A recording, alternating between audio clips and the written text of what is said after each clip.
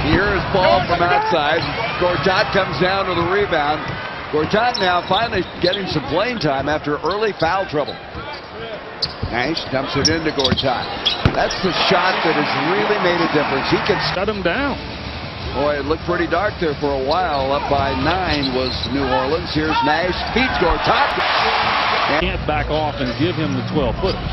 He has 14 points, averaging 11 on the year. And Gortat. Now Gortat down to the rebound. His fourth. 74-72 Suns. Hill tries to go inside. Ariza cuts him off. Nice feed to Gortat. Counted. And he elevated before anyone could get there, and that's why he was able to be successful on that play. Eddie, let me ask you, are you surprised by Gortat? I mean, we didn't see a lot of it in Orlando because he played behind Dwight Howard. I mean, what do you think as Pietrus getting ready to come back into the lineup? Every big guy, you know, most big guys have to do head fakes and try to up and under you and all of that. And out now to Dudley.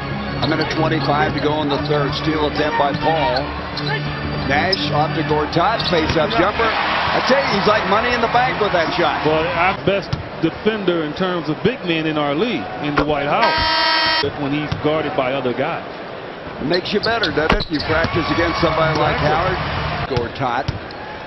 Gortat at the start of the night shooting 72%, and tonight he's 16 points, 5 rebounds, coming off that 19 points, 17 rebound effort. Unkind. And so Dudley now is 1 of 3 shooting. There's Jared Jack deflected. Pietrus. That was a slow step and a half there. That's the old New Orleans shuffle there.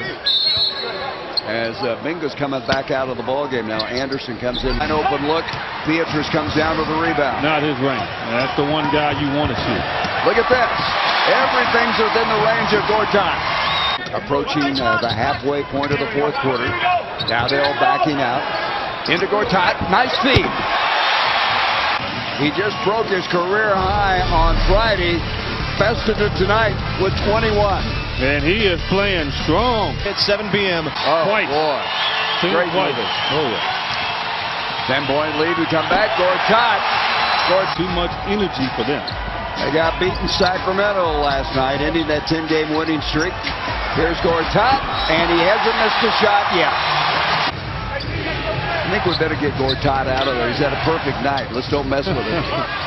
There's a block by Gortat. Right now. He's gassed, but I tell you what, he's having fun. He is getting so many opportunities to be effective, and he is getting it done, and the Suns are rolling. West goes in, gets it to Thornton. He missed it. He didn't get it. Carter bats it out. Paul's got it. 2 seconds. He launches, and the Suns have won it. Gortat, Chris Paul just came in here, gave you a high five, a standing ovation from the crowd. But let's just start with the win. What are you thinking after that one? Well, I think it was a great game, you know, and it was a really tough game for me. The first couple minutes, I had a foul trouble, and you know, I tried to stay focused and and concentrate for the second half, and you know, I'm just glad I was able to help the team today. How did you find such a comfort zone? You know, with Steve, there's always comfort zone. You know, Steve's gonna make you feel good. You know, I'm saying, you know, I mean, playing with him, he knows what I like, and I think I found, I understand with him 100% right now. And where this team was Thursday before the weekend, what do these 2 wins mean? Oh, it means a lot. I mean, we beat 2 really good teams, and right now we have a lot of confidence, energy. So now we just got to keep playing, keep playing hard, compete, and hopefully we're gonna win a couple of other games. Thanks for stopping so much, Marcin Gortat. A career night. They're playing hammer time every time he makes a shot, and he's been making a lot of shots, guys.